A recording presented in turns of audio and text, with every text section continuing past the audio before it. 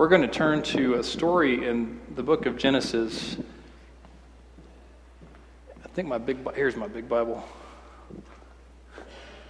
Sure, Scott.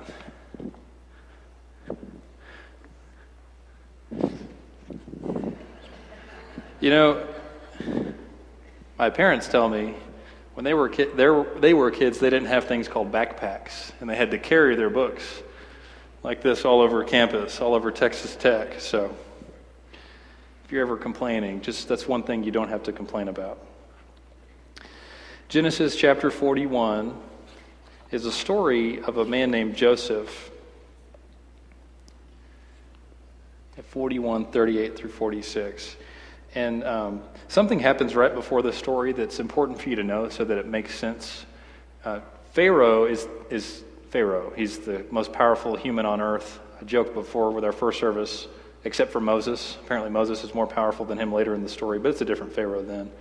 But at this time, Pharaoh is the most secularly powerful man on earth, and he has a dream, a recurring dream that's been terrifying him. Have you ever had that kind of dream that you just wake up from and it's freaking you out? Well, imagine that happens to you every time you fall asleep for like a year.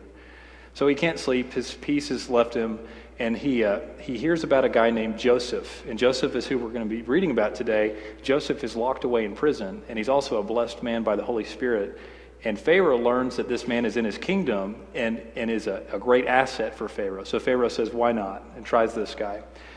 Joseph actually interprets Pharaoh's dream and not only tells him what the dream means, but what he ought to do about it. And you'll see what happens to Joseph because of that.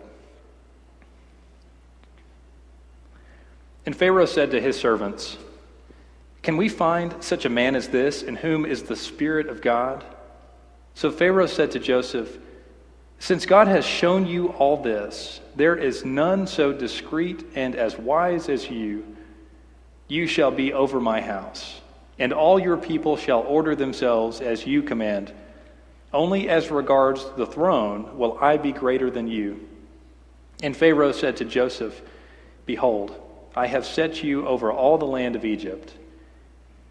Then Pharaoh took his signet ring from his hand and put it on Joseph's hand, and arrayed him in garments of fine linen and put a gold chain about his neck.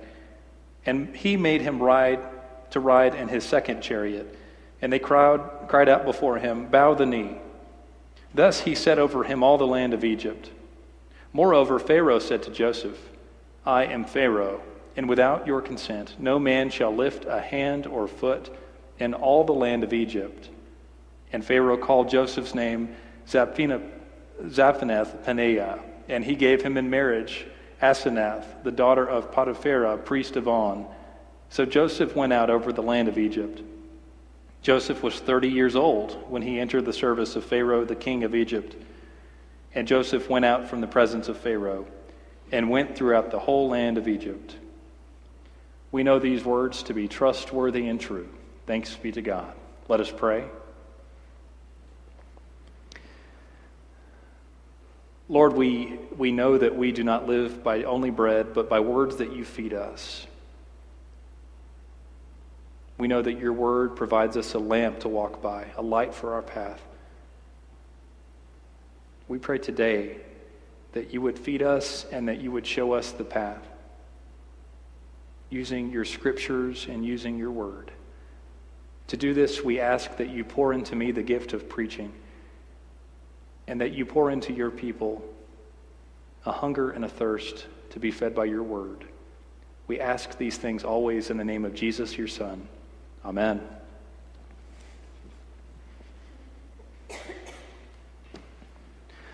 So Joseph had an interesting early life. He's 30 years old when this happens to him. Before that happened, he had a lot of ups and downs. If you're familiar with the story, you're going to get a little recap. If you're not, here you go. Joseph was brother to lots of other sons. They all had the same father. His name was Jacob. Jacob's name was changed to Israel. The 12 sons of Israel, including Joseph, well, his kids, long story, but the 12 sons of Israel become the 12 tribes of Israel, okay? Joseph, out of all the sons of Israel, was favored the most. And it wasn't like a secret thing. It wasn't like he was getting $1 under his pillow every night. It was overt. Israel, the dad, was giving. He gave him a beautiful coat. Have y'all seen the Technicolor Dreamcoat, that production? Yeah. He gave him the coat. He gave him all these great things. And then Joseph made the mistake of sharing with his brothers all the cool things that are happening in his life. Have you ever heard somebody bragging? Not bragging, but like sharing about all their blessings, and you just want to hurt them? Well, that's what Joseph's brothers thought. And so they did hurt him. They threw him in a pit, and they tried to kill him. And then they realized that better than killing him, it would be better off if we sold him into slavery. That way we're not guilty of murder, and he's out of the picture. So everyone wins, except Joseph. And so they sold him into slavery, and Joseph ends up in a slave train, and it takes him all the way to a foreign land that we now know as Egypt. He's sold to a man named Potiphar. He ends up being an incredible servant. He's the kind of guy that even though he's sold into slavery, he says, well, I guess this is what I'm doing now. And he did a good job. Can you imagine? He worked hard. He was elevated up to be very trusted by Potiphar. Well, another thing happens to him while he's living with Potiphar. Potiphar's married, and she thinks Joseph is just so cute. And she comes after him one day and tries to seduce him, and he spurns her advances. Well, that's right. And she's so shamed by what happened that she turns around and says that Joseph was the one who was putting the moves on her. Okay, and who are you going to believe? Your wife or a servant, right? So Joseph was thrown back in prison, back in enslavement, and so something happens between that imprisonment and Pharaoh. I don't have time to get into it this morning too much, but several visions and dreams occur, and God elevates Joseph so that he is actually standing in the presence of the king, the most powerful man on the earth at the time. And it's interesting because while Pharaoh's the most powerful man on paper, he's powerless in this situation. He's haunted by a dream that's stolen his peace, and Joseph holds the power. It's a big role reversal. And Joseph shares the vision, what it means, and what Pharaoh ought to do about it. And Pharaoh gets so excited about him, he takes this prisoner, and he's seen that he's an asset to the kingdom. And Pharaoh does what any wise leader would do. He gives him a job. And not just any job, he gives him a job over all of Pharaoh's responsibilities.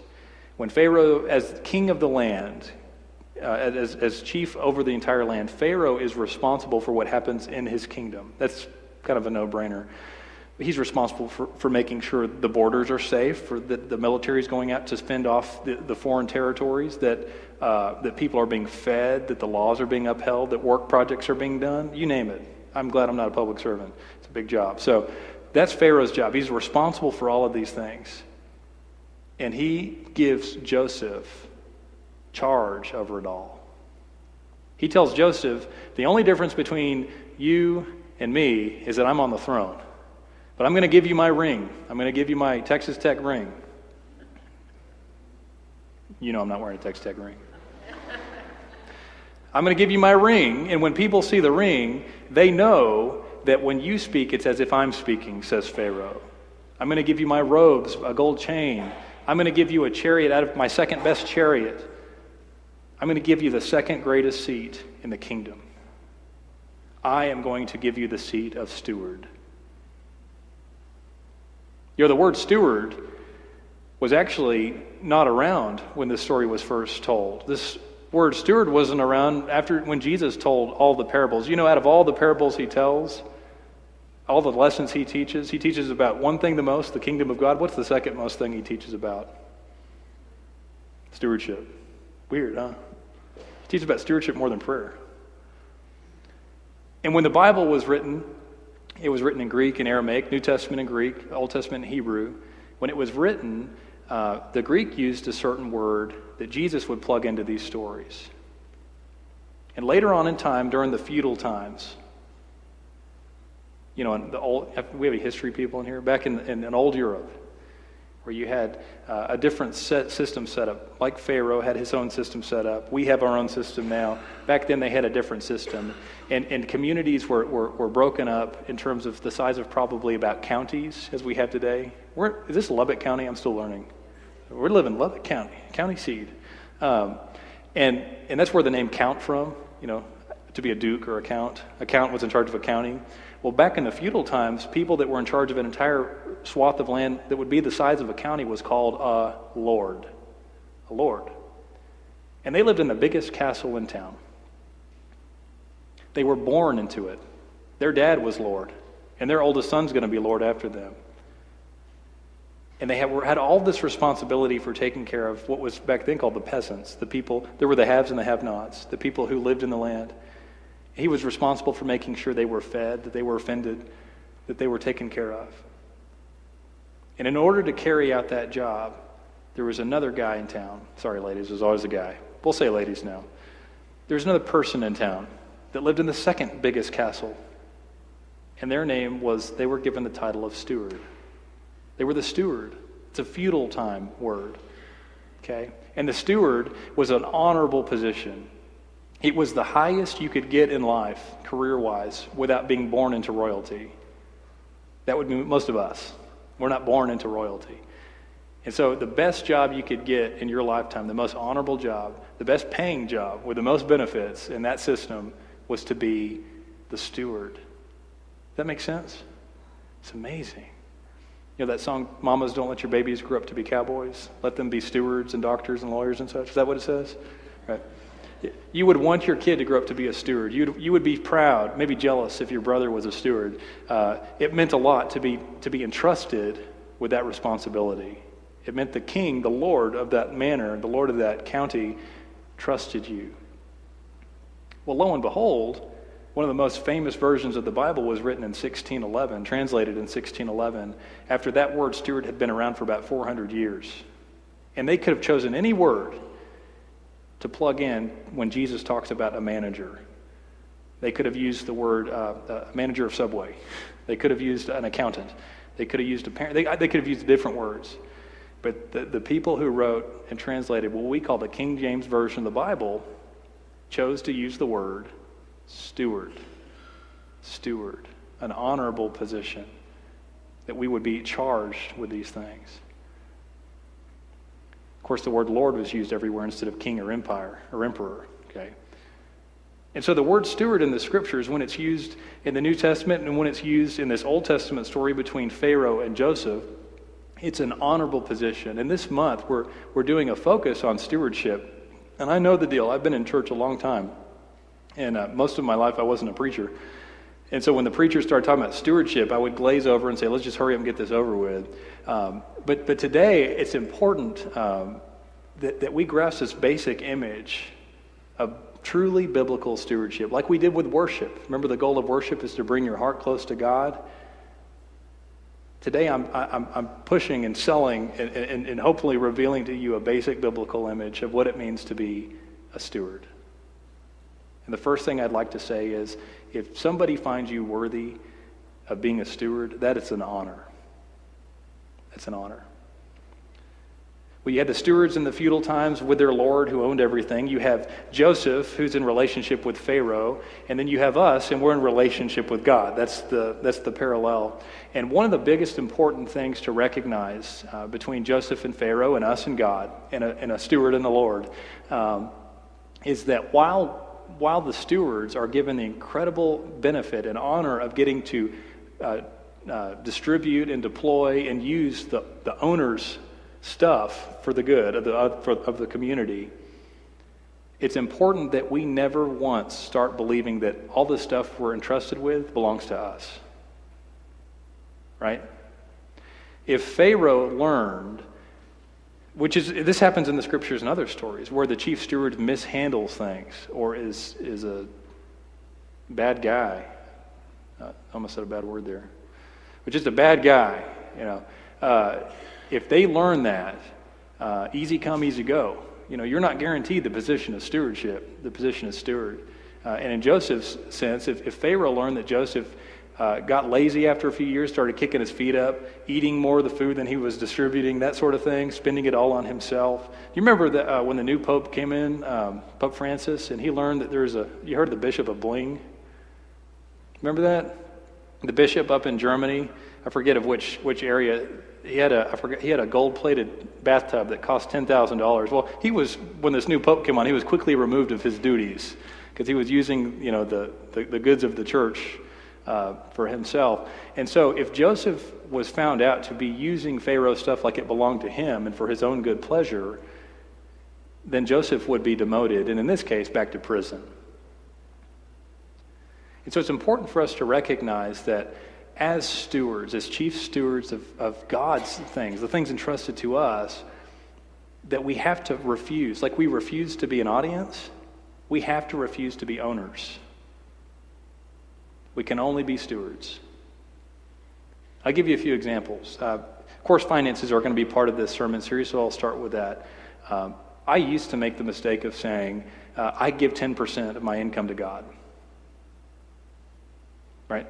I tithe. That's what I would say. What I should have said is, I choose to take home 90% of God's.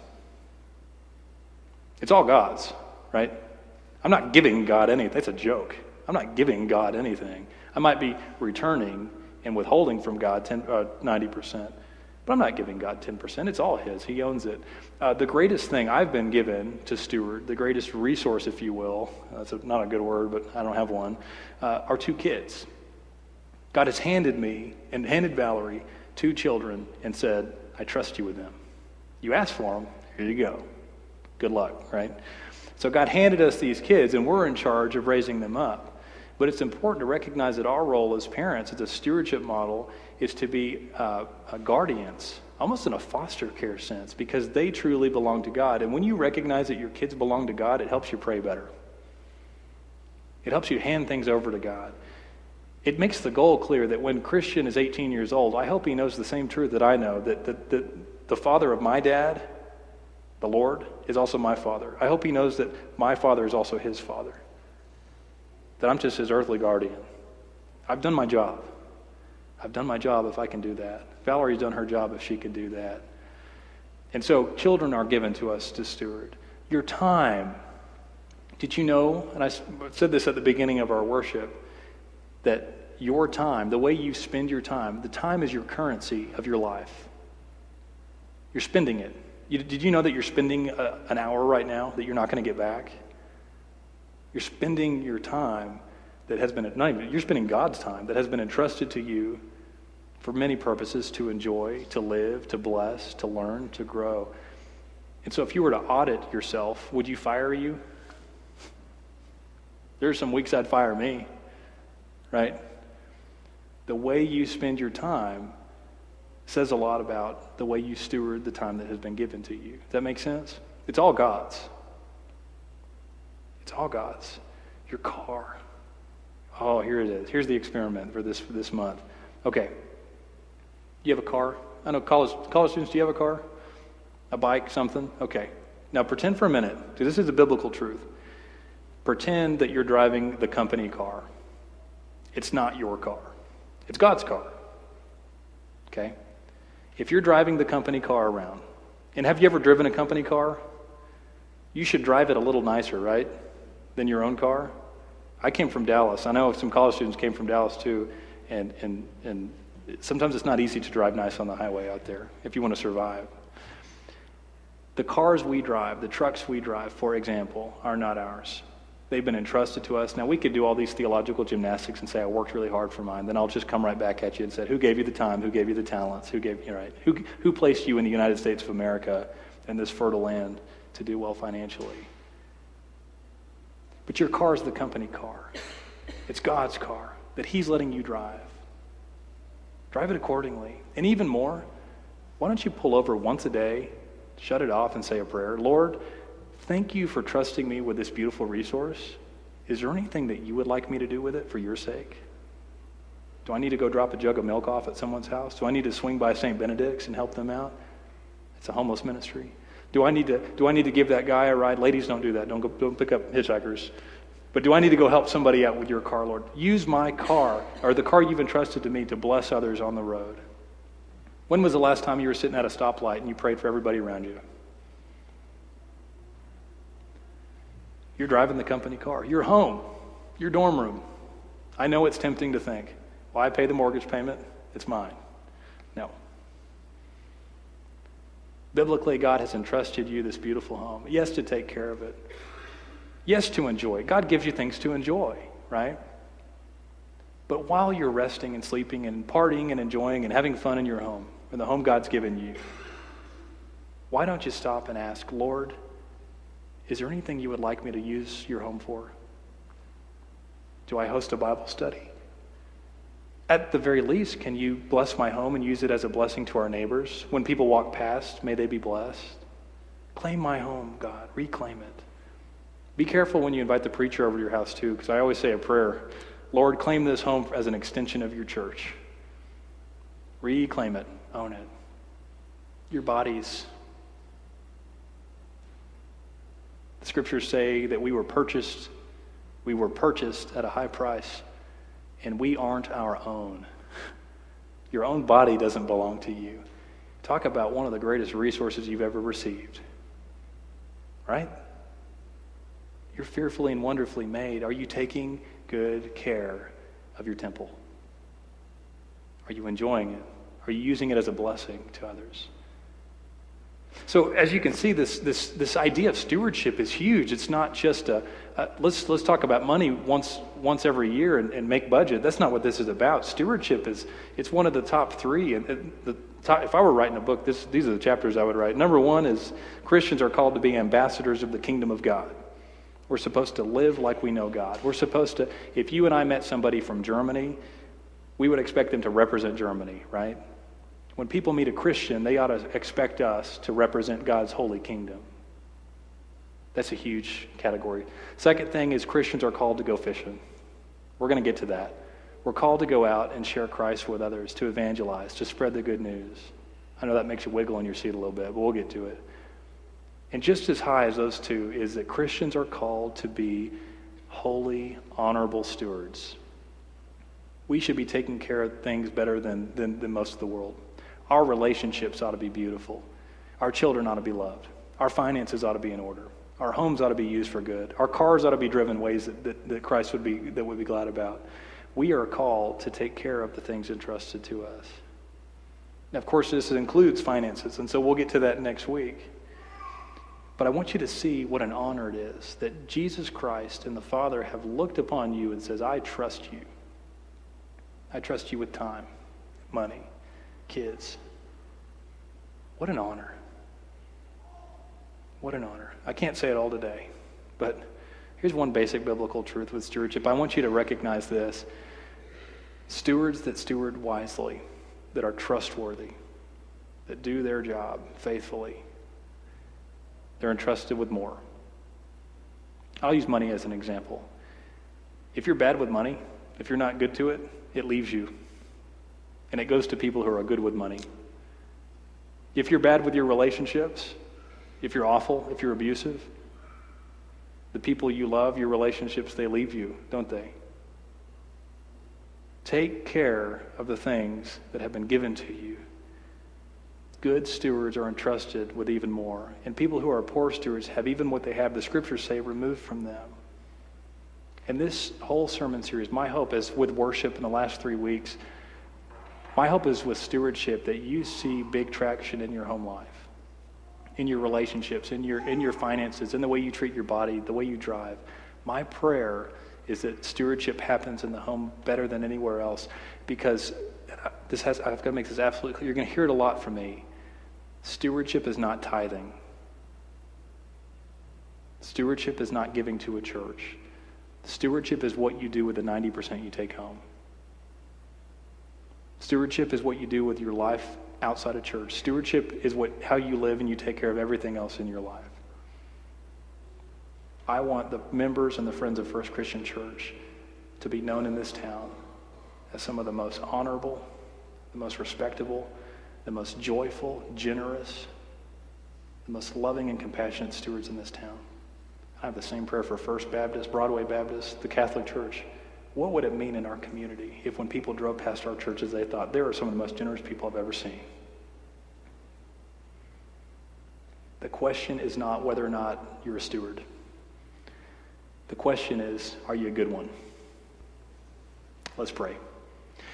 Lord, in the name of Jesus Christ, we ask a blessing upon all the things you've given us. We pray as Joseph was handed an incredible opportunity by Pharaoh, that we would recognize incredible opportunities we've been handed by you, by your very hand. We pray that we would remember that you own it all. You own the cattle on 1,000 hills. You own the hills, Lord. We pray, Father, that we would be useful to you. We pray that you would see that you can give through us and that you would give to us to bless others. We pray that this month you would open your storehouse for us and bless us as good stewards.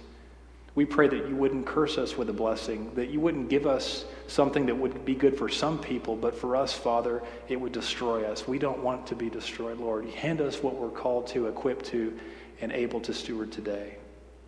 We pray that you would bless our congregation as a good steward of discipleship. Bless us, Father, with many more families and folks to pastor and disciple. Find us a worthy steward, we pray. And Lord, we ask of the things that we are currently taking care of on your behalf.